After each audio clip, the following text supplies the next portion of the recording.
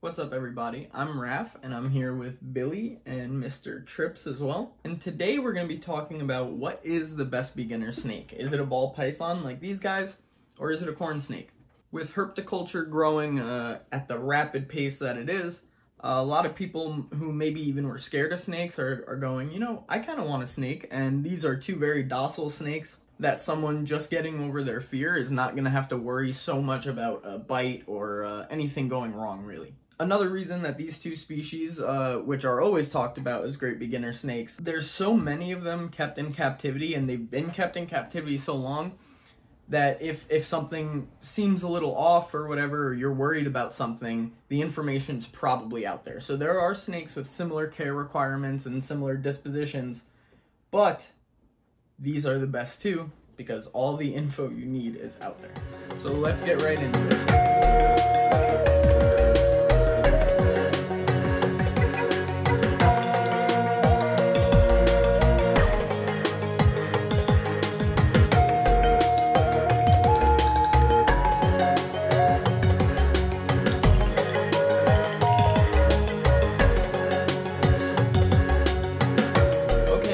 We are going to start this off talking about corn snakes. Awesome little snake. We're going to be doing our scoring based on 4 different categories, and we're going to score each of those categories out of 10 points for each animal. She's probably going to poop on me. But our categories are going to be care, things like heating, lighting, humidity, and feeding. And then we're going to talk about the enjoyment of the interaction. Category number 3 is going to be availability and cost. And then finally, morphs and variations, right? Because, you know, you might be looking for a certain looking animal. So we're going to talk about that as well. Before we get into it, I have to say, this is more like a taste preference thing. Like, are you going to really say chocolate's better than vanilla? You might say it, but some people are going to tell you you're wrong, right? So they're both absolutely amazing, and there are no wrong answers here today. First up is the ease of care. It doesn't get any easier than this, right? Corn snakes being a North American colubrid, they're used to a whole different range of temperatures. Now, obviously, you're not going to keep them at what they would experience in the wintertime where they're native to, places like the Carolinas and Georgia and things like that. But you really don't have to go too crazy with the heating and the lighting. You can choose to provide a basking spot around 90 degrees. Even a little lower would be completely fine. I've even heard stories about corn snakes kept at room temperature that do completely fine. Full disclosure, Stevie is kept at room temperature, but it's our reptile room temperature, right? So it does get a bit higher than like the normal, you know, 70 or so. It gets around, usually floats around 75 in here, and seems to do just fine for her. She's quite active, she eats, she poops, she digests, just fine, right, Stevie? And the humidity is nothing crazy either. Honestly, a lot of the time homes can be in their proper humidity range. Some people say as low as 30. I usually go on the high side when it comes to humidity because, I mean, as long as like our Euromastix, he doesn't get really any kind of humidity, but that's because he's from the Sahara Desert. But I think most species, you go a little bit high and be fine, because it's, you know, it's water. It's, yeah, right, Stevie? So, you know, around 40% to 60% range is going to be fine. 60 on high days, you can spike it to 60 with a mist, maybe a couple times a week, and then it'll start drying out on its own. Also, as far as feeding goes, 1 rodent a week. You know, she's still growing, obviously. She's been growing like a weed, but obviously still growing, and 1 rodent a week is really not that bad. She had her biggest meal just recently, and it's just a tiny mouse. And she's closing in on a year-old, so she's still eating small adult mice at this point in her life, a year in. So if you're not really into feeding big old rats like you might have to feed your ball pythons, maybe the corn snake's a better option for you. As far as care goes for corn snakes, I'm going to go ahead and give them a 9 out of 10 because they're going to poop more often than a ball python, so you probably should be spot cleaning a bit more often than a ball python. Let's get into care requirements for ball pythons. Now this is where ball pythons are going to lose a couple points compared to corn snakes, and that's for just the simple reason that their basking spot temperature is going to be a little higher, a low to mid 90s, and then also their ambient temperature is a bit higher, these being an African species compared to a North American species. He is squeezing me. With that being said, it's definitely not unmanageable to meet the temperature and humidity requirements for this species. Jesus, Billy. And this temperature and humidity will be even easier to maintain if you avoid using a glass tank with a screen top, which is kind of the most common thing that reptiles are kept in. But it can let that humidity escape, and also the temperature too, right? Because heat rises, so if it has a screen lid, all that heat's going to get out. Now, it can be, I'm not saying it can't be done, it can be done, and there are shy species, so you want to at least cover up 3 sides of that glass. If you want to look through the front, obviously that's going to be fine, but you're probably better off using something like a PVC enclosure, or even a wood one, as long as that wood is prepped with a sealant where it's not just going to rot out from that humidity, because they do need a bit higher humidity. Also, use a good substrate. A lot of people use paper towel. You can. You're going to be misting more often than if you use like a nice damp cocoa husk or something like that. That's what we use for our ball pythons, and it's pretty easy to maintain that humidity with that stuff. Feeding can also be a hassle with these guys, especially the males right here. A lot of the time, sorry, Chips. It's okay. A lot of times the males will go on hunger strikes and avoid eating for even up to months at a time. The record's 24 months. We have a video on what to do if your ball python's not eating. I'll put it right here.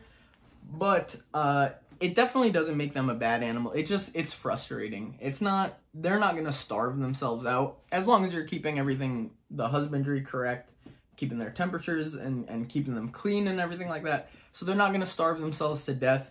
They probably won't even lose any weight in that time. These guys have really slow metabolisms, especially compared to us humans. So even though it seems like, oh, he's missed however many meals, they'll be okay. Just make sure that husbandry's right and get them back on food as time comes. You can also offer food more sporadically, like instead of maybe every week for a growing little ball python, you can offer maybe once every 2 weeks or even 3 weeks, and that might jumpstart that hunger. You're going to be feeding them a significantly larger rodent to your ball python, right? Billy's eating pretty serious size rats, and she's not full grown yet. So if that's something that you don't want a bunch of big old dead rats in your freezer, feed frozen thawed if you can. We're going to give the ball python 7 points in the care requirement, because it's really not so bad. Again, as long as you're not panicking about the food and you're able to mist the enclosure down once, depending on the substrate and whatnot, once every day or every other day, they're definitely not difficult to keep. On to the joy of the interaction. As babies, these guys can be real flighty, real bitey, whereas even ball python babies, they might be super uncomfortable, they might take a little strike at you, but these guys are kind of, as babies, they're going to try to bite you when you're trying to grab them. But I mean, it's like, I don't know if you've ever been whipped with wet spaghetti, but not hard at all. That's kind of what it would feel like. They're pretty chill, especially as they get older. They're gonna calm way down. Stevie has not tried to bite me since literally the first day that we had her, and we were just moving her to a different enclosure. So it's not really something to worry about. And she was a tiny little noodle, so that's not a big thing about the issue with handling them. The other thing, a lot like a ball python, like I was just saying, they're super docile, right? So I mean, you can see. And she's not necessarily the biggest fan of handling, but she calms right down. They are going to be more inquisitive than ball pythons, right? So she's looking around a lot more and a lot quicker, sniffing around. Again, she's still young. They do slow down as adults, but they do have the ability to move a lot faster than ball pythons. So this just makes them a little less likely to be able to chill with you for an extended period of time without you paying too much attention. Obviously, if you have a docile corn snake, can hang out with them for a while, but you better be keeping an eye on them. They also get to that great size like ball pythons do, around 5 feet, right? 4 to 5 feet, but they don't get that same girth, you know what I mean? If you want a big old sausage, you want a ball python. If you're cool with a long noodle, then yeah, corn snakes are cool. Now this needs to be taken into consideration. Faster metabolism on colubrids than constrictors, right? So you are going to be dealing with the potential for poop. Like I said, I think Stevie's loading one up. She might hit me with it any second now. And look, it's not the end of the world. It's not a huge snake. It's not going to be a huge poop.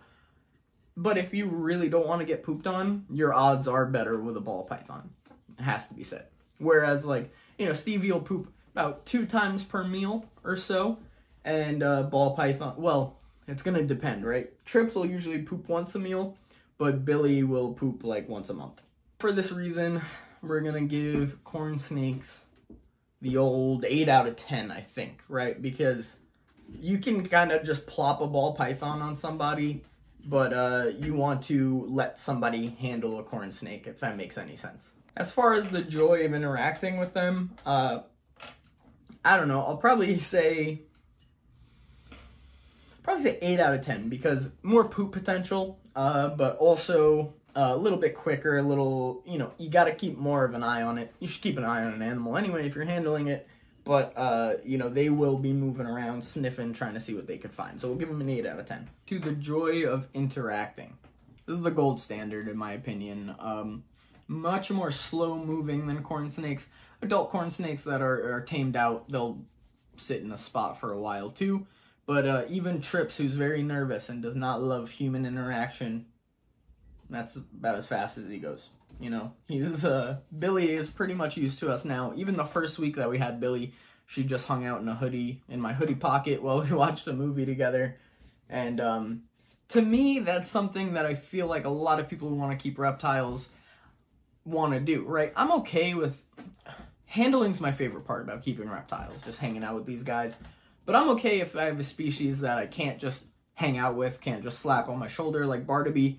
But a lot of people do want that. And if you want a snake that's impressive to look at, right? Because they get to a nice, beefy size. Again, Billy's not... Oh, sorry, Billy. Billy's not full grown yet, but she's a pretty good sized snake. People who aren't around snakes all the time might say, like, wow, that's a huge snake. Growing up to about 4 or 5 feet. Usually, on average, sometimes males stay a bit smaller than that 4 feet. And occasionally females will grow over that 5 foot, but they're more like outliers. But it's a nice, and they get chonky, right? Corn snakes will not have that chonk to them. But, you know, since they're eating big old rats, they're going to really get that width and that thickness to them, which is just really cool. I like it. I like it a lot. Something that's definitely worth mentioning is, although a lot of the time they can tolerate handling really well, you don't want to overdo it, right? You don't want to stress them out to the point where they never want to see you again, they never want to deal with this again, they think you could even be a predator or something like that, so you just want to take it real easy. Trips, especially being as nervous as he was when he came in, after letting him settle in a little bit, just short little handling sessions, right? So you can come out and kind of say, oh, well, they haven't killed me yet, the big monkey people, so I'm all right. I will say, the joy of interacting. Barnaby. When it comes to the joy of interacting with these animals, I'm going to give ball pythons 10 out of 10. Now, as far as the availability and cost of these guys, you find them anywhere that has reptiles, you're going to find a corn snake if that's what you're looking for, right? And as far as the cost goes, and this goes for ball pythons too, there's some fancy old designer morphs that we'll talk about in a second, but they can get, you know, pricey, over $1,000 and things like that. But as far as normals, you can find normals for, you know, $30, $40. So we're going to base the score for the cost off the low end, right? Because if you're not too picky about what they look like, you can find one easily for a good price. So for availability and cost, we're also going to give the corn snake a 10 out of 10. So next thing we got to talk about is the availability and the cost, right? So can you find one if you want one? Well, with both these snakes, the answer is an astounding yes. They are everywhere. Again, they've been kept and bred in captivity for so long that a lot of people have them. Ball pythons are probably, I mean, obviously I don't have the stats, right? But I feel like they're probably the most bred reptile. And for that reason, you can find them anywhere. And also, with all the variations and morphs of them, which we'll get into in a second, normals have plummeted in price. Depending on where you're getting from, you could get a normal ball python for around you know, to even as low as like 20 bucks. A lot of breeders want to offload them and sell their fancier stuff. These guys can range anywhere, like I said, from 20 bucks to some higher end, so to speak. I'm not the biggest fan of morphs and stuff because it's, I know I have a blue-eyed leucistic. I know it. Listen, I'm not a big fan of just wanting to do that. Now, these animals already existed, so are they cool? Will I want to breed them? Yes, but people are really shooting for like 7, 8 gene animals, making world's first animals and stuff like that. And power to them, but for that reason, these guys can range in cost from like 20 bucks to like over 10 grand and stuff, depending on the animal, and depending on if the breeder's just making such a outrageous price that they just don't want anyone to make an offer on it, but they would sell it for such a crazy amount. As I said, with the corn snakes, we're basing the cost off of like the lowest price point. You know, if you're really not worried about morphs, you just want what they look like in nature, really cheap, really easy to find, 10 out of 10.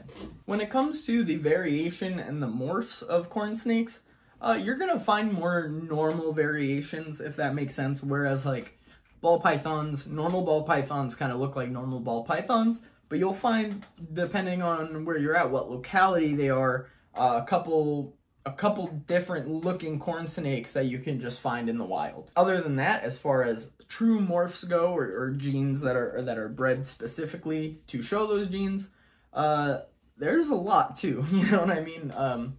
Again, you can find pretty much any kind of looking corn snake. So you got the ones with more red like this, you got albino ones that look like candy canes, you got lavenders that are pinkish purple, even white with different colored polka dots, because there are palmetto corn snakes, which are just amazing. They look awesome. For this reason, much like ball pythons, we are going to give them a 10 out of 10 because there aren't too many other animals that you can find this many morphs of, where if it's in your budget, you can find pretty much whatever kind of looking snake you want. And as far as the variations and the morphs of these guys, there are so many. And not only so many different morphs, like individual morphs, because there are plenty of those, but the combinations are just insane. So, you can literally find pretty much however you want a snake to look, there's pretty much a ball python for that. Without reds, it seems like. You know, you can find a lot of oranges, a lot of different things like that, but it seems like there aren't really reds. But other than that, I mean, you got purples, you got, I mean, Billy kind of has some pink to her, I guess, if you want to consider that. But, and the normals are just awesome looking, too. Normal ball pythons are so cool looking, it's just that they get overlooked now after, you know, all this and all this. So, for that reason, with just the amount of variation and how cool the normals look, I gotta give them a 10. 10s. On to the results. Stevie, do you wanna read the results? Here. Okay, over the 4 categories, ball pythons racked up 37 points out of a possible 40, which is awesome. Obviously, they're great beginner snakes. Now, what about you, corn? You're upside down. Why are you upside down? Stevie, why don't you tell me what the corn snakes got? Oh, big shocker. Also 37 points. So I didn't plan that per se, but I was kind of anticipating being a point or 2 apart max, and that's because, again, they're both awesome. They're both completely amazing, and they're both great snakes, but it's taste preference, right? Do you like the way that this looks body-wise? Because, again, you can find them however you want them to look. But do you like the way that this body style is? Or do you like the slower-moving, girthier ball python, right? It's up to you. As far as the care goes, like I said, the care for the ball python is going to be slightly more difficult. But it's nothing that, you know, you need to worry about. As long as you're doing the proper research and you're putting work in, right? Again, that's why these 2 snakes, I do believe, are the best beginner snakes. There's ones that are similar to care for and everything like that, but you can find so much information out there about these 2, where if you did end up getting one and you're starting to panic, like, oh, I don't know what's wrong with it, it's probably just a quick little internet search away, right? So that's what makes these guys so great for beginners. So that's going to do it for today's video, guys. What do you think the best beginner snake is? Maybe you have both. a lot of people keep reptiles, seem to keep a few. So, yeah, I want to know what you guys think. Am I wrong? Am I right? Where am I wrong? Where am I right? Just tell me, let me know. And while you're down there commenting, make sure you like this video and subscribe to our channel for more reptile content twice a week. This has been me and Stevie, and then billion trips earlier. So, what do you say, Stevie? You wanna say bye? So thank you guys so much for watching again. Have a great day, and we'll see you next time.